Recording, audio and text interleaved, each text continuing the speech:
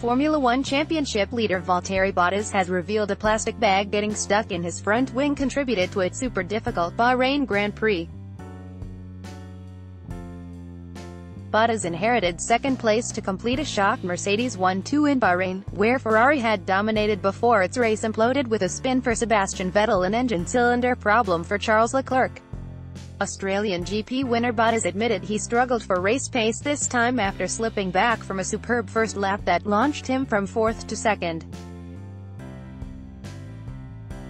He then dropped back behind Leclerc and Mercedes teammate Lewis Hamilton at the start of the second lap. "I think the wind caught me up a bit. I braked a bit too late into turn 1, trying to keep my position, and I lost 2 places," Bottas said. Ferrari, ultimately, was very, very strong again.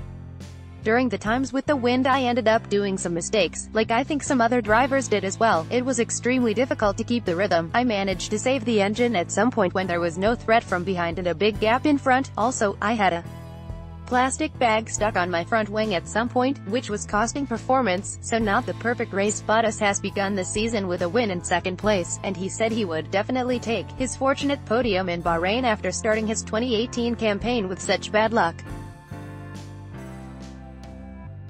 He also pointed to the value of the fastest lap he scored on his way to winning the Australian GP season opener, which is currently the difference between himself and Hamilton at the top of the championship. "They are points that will count at the end of the championship," he said. "Obviously, now, at this point, it doesn't matter much, but what matters is at the end of the championship, and we've seen many championships finishing with very small margins. In Bahrain, it was a bit out of reach with the strong pace of Ferrari. They got it, but while there is this opportunity, it's going to be important. Anyway, even though it felt a super difficult race, I'm happy to be getting this amount of points, because in the end, consistency is going to be the key." Share this article on Facebook, Twitter, LinkedIn, email.